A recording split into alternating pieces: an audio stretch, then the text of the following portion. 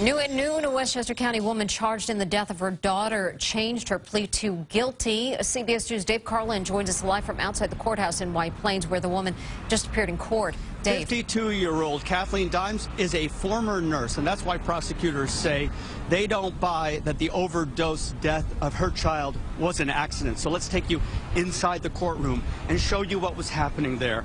Now, this was as a mother pleaded guilty to negligent homicide, endangering the welfare of a child, possession of a controlled substance. It is her daughter, Lacey Carr, just 6 years old, who was found dead in their Croton-on-Hudson home in April, and the mother was unconscious nearby. Right now, we want you to listen to what was said in the courtroom, and at times remember that her defense attorney blocks our review of her. Let's listen in.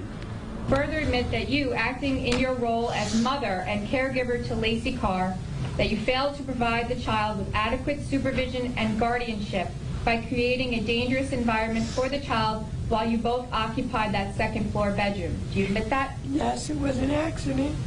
Again, do you admit that, ma'am? Yes.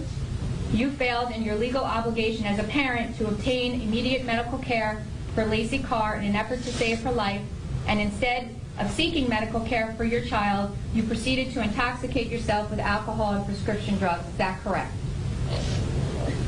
No, she was already dead. I can't hear you. I'm going to ask you again. Ma'am? Say it again. Lacey was already dead.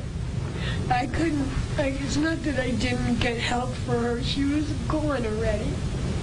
Ma'am, you did not call 911 or attempt to get medical aid in any attempt to resuscitate or save the life of your child. Is that correct? No, because she was gone already.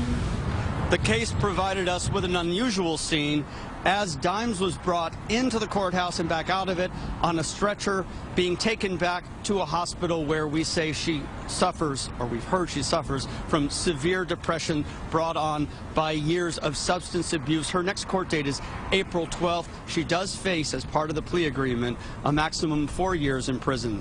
Live in White Plains, Dave Carlin, CBS 2 News. Dave, thank you very much.